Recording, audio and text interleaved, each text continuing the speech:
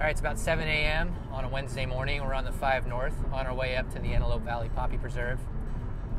It's about a 90-minute drive to get there, but conditions are supposed to be good, so hopefully the time investment's going to be worth it today. We'll see what we see.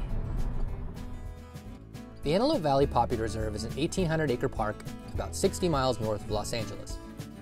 At almost 3,000 feet above sea level, the high desert environment is ideal for showcasing a variety of wildflower blooms. Most prominently of these is, of course, the California poppy. There are about 8 miles of looping trails throughout the reserve, and because of the lack of shade, sun protection is a must. Before we headed out, this pasty white-skinned dude definitely needed to double up on the sunscreen. Something to keep in mind is if it's a little too chilly or windy, the poppies might not open up, but today it's crystal clear with like 75 and just perfect conditions. Looking out on the western side of the park as I got some elevation, it was certainly pretty. Still, it wasn't taking my breath away just yet. But as we made our way east, the streaks of color that marked the hills were like something out of a dream. There's nothing quite like standing in the middle of a field, surrounded by a million specks of pure orange.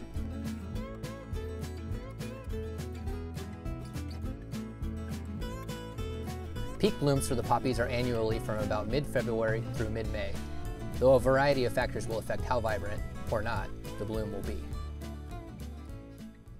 So obviously the entire park isn't covered in poppies, but there are some areas like the one behind me where it is absolutely carpeted, and it's beautiful. It's incredible to see.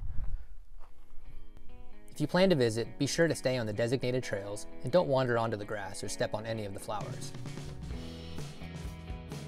That's strictly prohibited, and a ranger can ticket you if they spot you violating the rules.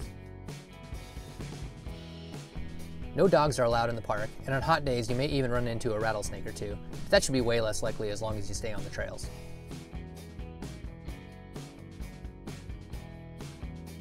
Parking is $10, cash only, if you want to park inside the reserve, or you can opt to park on Lancaster Road and walk in.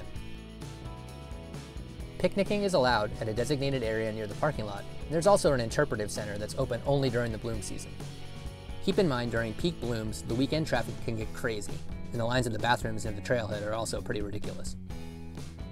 I would highly recommend coming early and on a weekday if at all possible.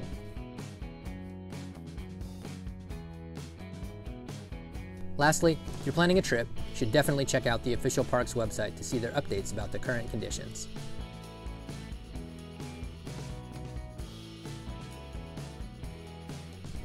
All right, so that's our trip to the Antelope Valley Poppy Reserve. Hopefully you guys enjoyed the video. As usual, I'll leave some helpful links and information in the description below if you're watching on YouTube. Otherwise, if you want more videos like this, please like, subscribe, and comment. And I'll see you next time. Take care.